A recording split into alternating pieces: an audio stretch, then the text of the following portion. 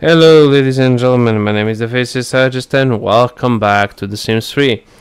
In this video I want to show you how you can get the two cooking challenges done, that is the Star Chef and the World Class Chef, which basically involves creating 75 dishes overall.